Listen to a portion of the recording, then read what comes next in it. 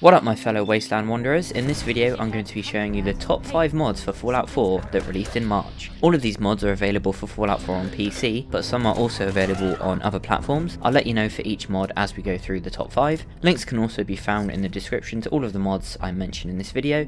Let's get started. At number 5 we have an extremely simple mod that completely transforms your game called Immersive Squeaky Doors, only available on PC. The mod author has figured out why it's so hard to find oil in Fallout 4. It's because someone's been going around using it on all the doors. Ugh, it's so unimmersive, it hurts my ears. Immersive Squeaky Doors simply replaces the opening and closing sound for most of the common types of doors so that they actually sound like they were abandoned for 100 years.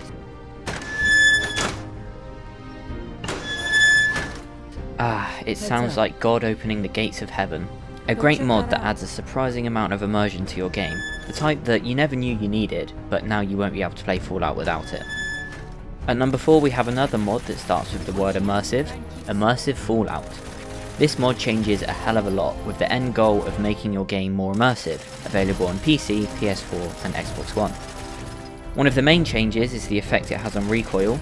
Ballistic weapons now have a more dramatic and harder to control recoil that you really notice, meaning that you have to seriously control your automatic weapons and shoot in short bursts. However, laser weapons now have no recoil because, you know, light doesn't have mass, so laser weapons have a huge advantage over all other weapons in this game whilst using this mod.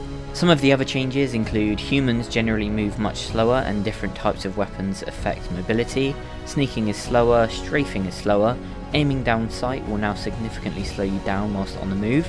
Power armor movement has been modified to suit the weight of power armor, however it's been compensated with heavier weapons are more manageable when you're wearing power armor. Creatures are also changed, with Deathclaws being more agile and faster. Hounds are also faster, and almost all creatures have been looked at and tweaked. There are different editions of the mod in case you don't like some parts of it. There's a movement only edition that only changes movement, a recoil edition that only changes recoil, a humanness edition that adds everything but doesn't affect the player or other human NPCs. There are also some additional options including a music overhaul, unforgiving recoil, realistic jumping and vanilla laser recoil. This mod isn't going to be everyone's cup of tea, but if you're an immersion freak you'll feel right at home with this mod.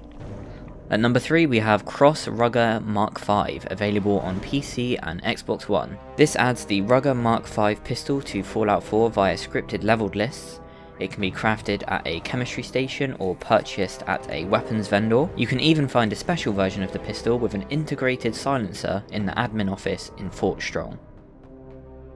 The customization in this mod is next level. Science opens up the Infuser attachments, which can add cryo, flame or plasma damage. There are 10 different barrels, all with very unique benefits, such as the Hunter barrel, which does 10% more damage to animals and bugs. There are 4 different grips, including rifle grips that allow you to benefit from the rifleman perks. There are 4 different iron sights in different colours, 3 types of mag for .38 ammo and .22 LR ammo, and 2 different mags for plasma ammo. There are a few different muzzles, including a suppressor, an upper rail which allows for additional mods, underbarrel attachments such as tactical lights and laser sights. There are a good amount of sights including scoped and hollow sights, and a bunch of skins that are separate for the barrel, receiver and grip so that you can really customize the look of the weapon. And all of this customization allows you to really create your own unique, tailored version of the pistol without feeling overwhelming. The gun looks great, feels great, is fun to use, and in general just is great. 100% worth a download.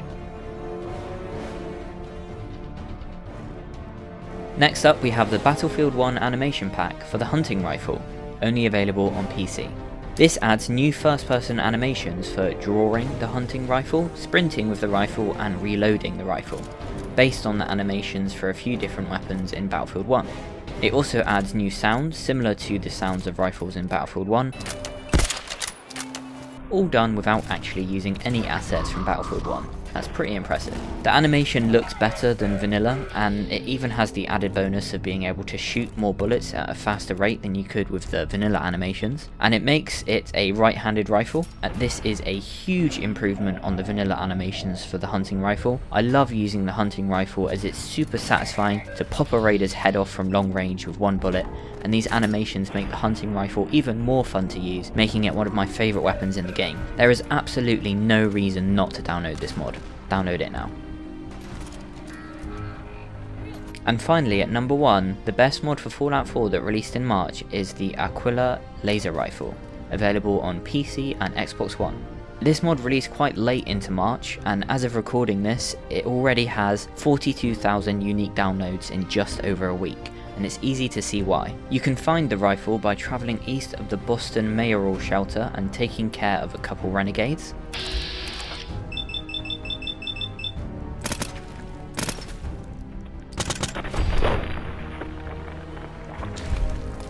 And looting the weapon from one of them, or you can find one neatly placed on the desk inside the checkpoint office. There is a decent amount of customization, including base and boosted condenser, which affects damage and battery consumption. The battery consumption refers to the way reloading works with this weapon. You have a battery instead of a magazine, so the less battery consumption each shot uses, the more shots you have before you need to replace the battery / reload the gun. However, each shot still uses one fusion cell. There are 3 barrels: automatic, sniper, and improved sniper. You can change the colour of the laser to blue instead of red. There are 2 unique sight models with lots of settings, with more to be added in the future updates. There are 9 unique reticles for the reflex sight and 9 for the optic scope in blue or red. You can also increase the damage by up to 100% and increase the zoom of your sight. There are 5 material modifications that act as skins, which include broken glass, dirty, futuristic material, hellfire, and hemp. And finally, there are mods that change the laser's damage to add radiation damage, fire damage, or explosion damage. By far the best thing though about this mod is the aesthetics of the rifle. It's a new unique weapon model that looks sleeker and cleaner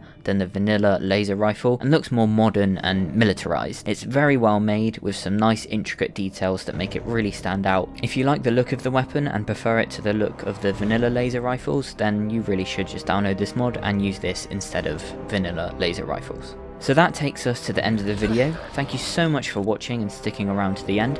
If you liked it, leave a like and hit subscribe. I'm trying to get to 500 subscribers, so if you could help me get there, it would be much appreciated. If you really like the video and you want to make sure that you don't miss any of my future videos, make sure you turn on the notifications by pressing the bell next to the subscribe button. I'll see you in the next one. Good luck out there in the wasteland.